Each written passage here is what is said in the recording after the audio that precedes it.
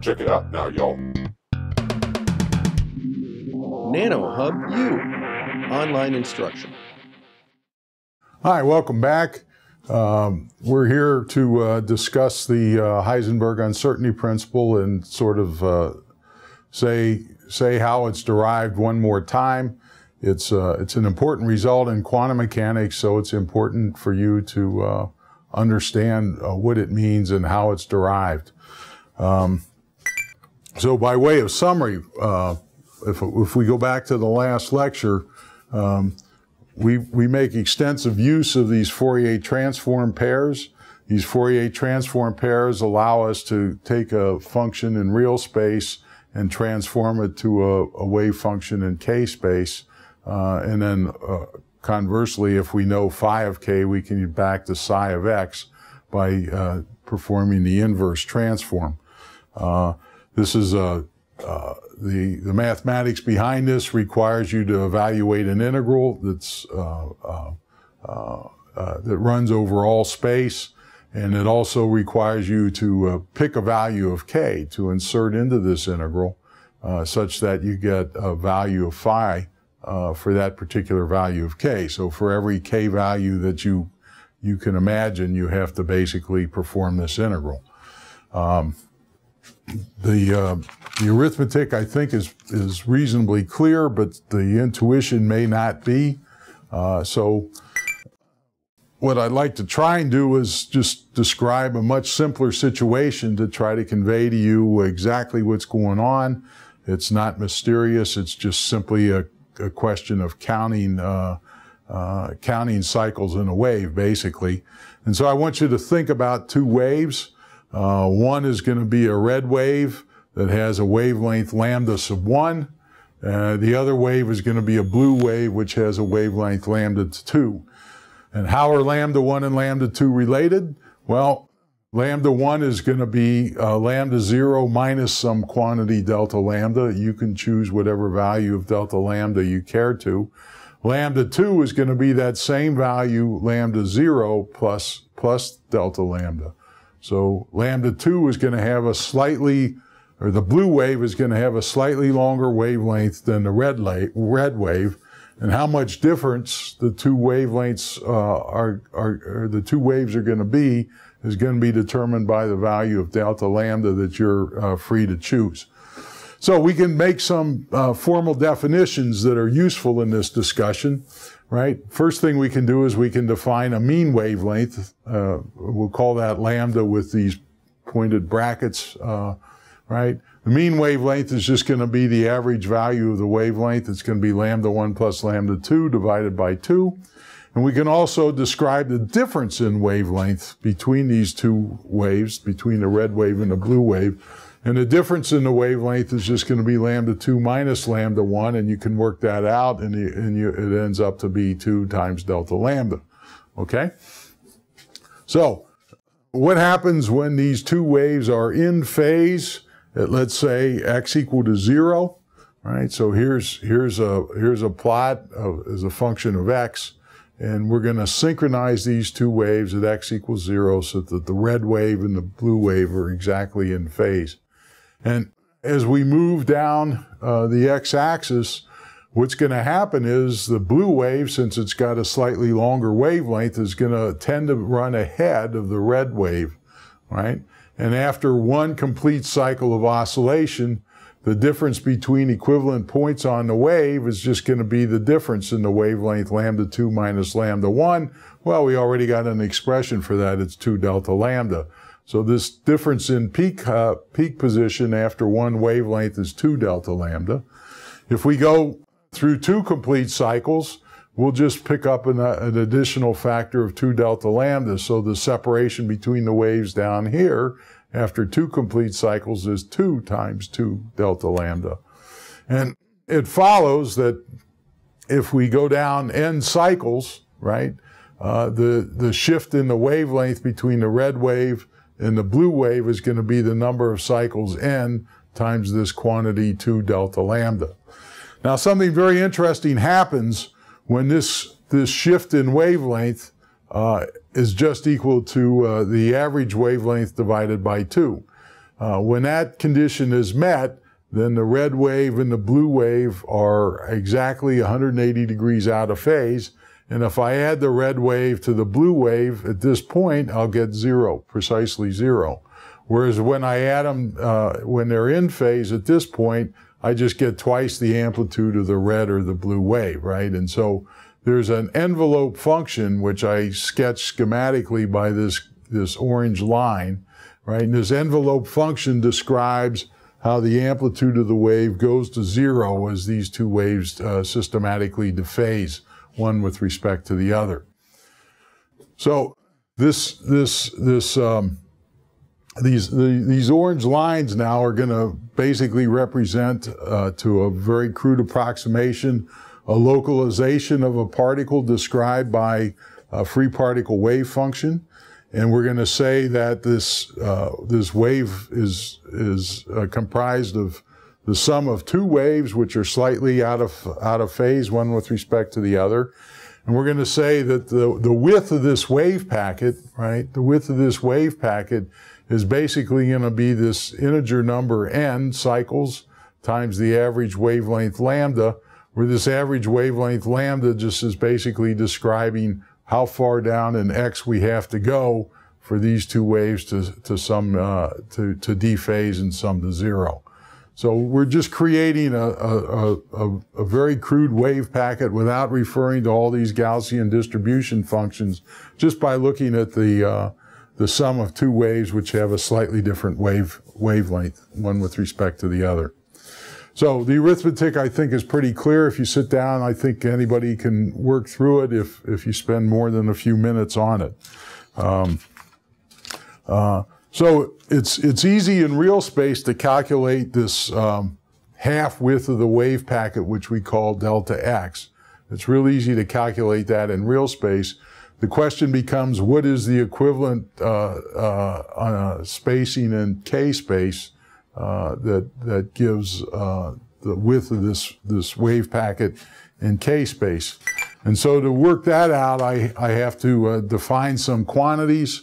I have to define the mean wave vector, which is just going to be equal to 2 pi times the mean wavelength lambda. So this is just a straightforward definition. And I have to ask the question, what is the difference in wavelength, delta lambda, that produces a difference in wave number delta k? So if I know delta lambda, what's the equivalent value for delta k? And the answer to that question is I have to know how the average wave vector k depends on the average wavelength lambda. So I have to take a derivative, first derivative of k bracket with respect to lambda bracket. And when I do that, take the absolute value, I get this pretty simple expression, which tells me the uncertainty in k space related to the uncertainty in real space x. You can then combine all this information, and you can sort of get a poor man's version of Heisenberg's uncertainty principle. So what we're going to try and do, of course, is we're going to try and calculate the product of delta x times delta k. And I worked through the arithmetic here. It involves about 3 or 4 steps of algebra. You can show at the end of the day that the spread in x times the spread in k is equal to pi by 2. And this is for the simple case of just two waves, right? This is for the simple case of two waves. But it illustrates that this idea that Heisenberg derived using this Fourier transform pair is a very general result. It just basically describes an interrelationship between two quantities that are very intimately related. And it just basically means that the width of a wave packet in real space and the width of the wave packet in k space are interrelated. In other words, you cannot arbitrarily change one without having to change the other in order to make the product equal to some constant value. So the more precise derivation of this result makes use of these Fourier transform pairs. I just basically list the arithmetic here. So for those of you that that want to see it one more time, it's laid out in a very systematic fashion. I actually go through and I work out the integrals. I show you the substitutions and the steps that are required. And at the end of the day, what you find is that if phi of k, right, if phi of k is given by a function that looks like this, then psi of x that follows is given by a function that looks like that. Okay, and this is of course the precise form of the wave function that we wrote down at the start of the previous lecture. Okay, so it's important for you to understand what these functions represent, and you should be able to interpret the different terms in these functions, and you should be able to write, for instance, the real part and the imaginary part of this wave function psi of x, right, using Euler's theorem. So those are things that hopefully you learn from this lecture, from this week of lectures. Actually, this whole week is devoted to trying to get you to understand this interrelationship between k and x. In this slide, right, I just compare the quantum mechanical probability density to the standard form for this Gaussian distribution function. Here I put all the equations on one slide, so it's a little bit easier to follow, right? And at the end of the day, you've got an uncertainty in the x position times the uncertainty in the momentum of the particle. That's often written as delta x times delta p, and that's got to be greater than or equal to h bar over 2. The equal sign comes out when we're dealing with these Gaussian-shaped wave packets. If the wave packet does not have the Gaussian shape, then the greater sign comes into play. So I like to just build on this and work an example out, talk your way through it, make sure that you understand the implications of Heisenberg's principle. In introductory courses, it's very often used in screwy ways, right? They ask you to calculate the uncertainty and position of a baseball when the momentum of the baseball is known, right? And so in that sense, you're applying Heisenberg's uncertainty principle to a situation that really doesn't apply. We're not worried about the quantum mechanics of baseball. So, you know, the principle is somehow misstated, I think, in a lot of the introductory courses. But really the issue is if you confine an electron, and most of the discussion in this course is related to energies and positions of electrons. If you confine the position of an electron, the implication is that if you measure the electron's position and simultaneously measure its momentum, right, you can't measure each with high enough accuracy, right? So you can get better equipment, you can make better measurements of position, better measurements of momentum, but if you make many, many measurements of position and momentum at the same time, there's always going to be a spread in those measurements. They're never going to be precisely one value or another value. There's going to be a spread, and that spread is going to be given by Heisenberg's famous equation. So in this case, we say we've got an electron and we somehow localize its position to about 1/10 of a nanometer. So 1/10 of a nanometer is an interesting number because that's roughly the diameter of an atom. So what we're going to worry about in the next week of lectures is we're going to worry about electrons confined to small regions of space to form something called a hydrogen atom. And a hydrogen atom has a radius on the order of 1/10 of a nanometer or so. So it's possible to confine an electron to that narrow region of space. And the question is, if we repeatedly make measurements of the electron's position, we would presumably always find it within that 1/10 of a nanometer. At the same time we measure its position, we somehow measure its velocity. What would the distribution of velocities look like given the fact that the electron is confined to this 1/10 of a nanometer. So that's how Heisenberg's uncertainty principle is supposed to be used, right? We know the uncertainty in position delta x, that's 1/10 of a nanometer. We want to find the uncertainty in momentum, and in particular, we want to find the uncertainty in velocity, but the uncertainty in velocity is just the mass of the electron times the uncertainty.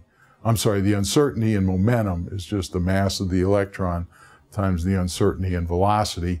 We know what the mass of the electron is, we can look that up. And so what we find at the end of the day is we find that the uncertainty in velocity has got to be greater than about 1 × 10⁶ meters per second. So that just simply means that if we made repeated measurements of this electron's position, we would find that it's localized at some point in space x0. Not really concerned what x0 is, but I am concerned about the width of the distribution of measurements that we make. So every time we make a measurement of position, we find that the electron is within plus or minus delta x of this quantity x0, and delta x, 2 delta x describes the spread of this probability distribution, and that's on the order of 1/10 of a nanometer for the way this problem has been stated. If we measure the velocity of the particle at the exact same instant in time with instruments that can very accurately measure velocities, what we would find is that the velocity measurements would be centered about some value v0. I'm not particularly concerned about what v0 is, but the width of the measurements, right, the probability that we would measure a particular velocity, that would be spread in velocity space by a distance 2 times delta v. So the width of this distribution would be about 2.2 × 10⁶ meters per second. So this is really a quantum effect, right? Classically, you can measure the position with infinite accuracy and the velocity with infinite accuracy at the same instant in time. But quantum mechanically, that's not possible. There's a spread in velocities or spreads in momentum that are correlated with the spreads in position. So that's fundamentally what Heisenberg's principle is all about. That's what it's trying to tell you. And it basically goes back to that Fourier transform pair discussion. Everything is, this result is contained in the mathematics that we've talked about throughout this week of lectures. So what to remember from this discussion, right? If I can summarize everything in a very simple slide, this would be the slide that I would probably use to try to make the point. And the point is that if the wave function in real space is localized, right? If there's a small uncertainty in its position, right? Then there's going to be a large uncertainty in the momentum of that particle, and that corresponds to a large uncertainty in wave vector k. So that would mean that the appropriate phi of k that's used to describe this psi of x, that phi of k would have a broad distribution of k vectors. If conversely, the particle in the wave function in real space is delocalized, if it has a broad distribution of non-zero values over a large region in x, then there'll be a small uncertainty in momentum in k space. So the appropriate phi of k that's required will now be confined to a narrow region. There will only be a small region of k values that are required in order to describe that wave function psi of x. So if you understand this picture, and if you've had enough math background to appreciate those Fourier transform pairs, then I think we've accomplished something this week that's pretty fundamental, right? We've been able to analyze this situation in pretty high detail, right? We've worked through all the arithmetic, and we've come up with a very fundamental result that is used over and over and over again in different areas of quantum mechanics. So it's important for you to at least understand what what Heisenberg is talking about, and it basically comes back to a picture that looks like this. Okay, so next week what we're going to do is we're going to move from one-dimensional quantum mechanics, we're going to move into 2 dimensions. We're going to talk about electron states in 2-dimensional areas, and then we're going to move into the 3-dimensional problem, which is known as the hydrogen atom, and we're going to spend about 2 weeks just discussing hydrogen atom, its energy eigenvalues, and its wave functions, because it teaches you an awful lot about how quantum mechanics works, and what quantum mechanics can predict and what it can't predict. So next week will be an introduction to a really interesting topic in modern physics. So think about this Heisenberg uncertainty principle, and make sure you understand it, and then come back next week ready to move into 2 and 3 dimensions. So thanks for your time and attention.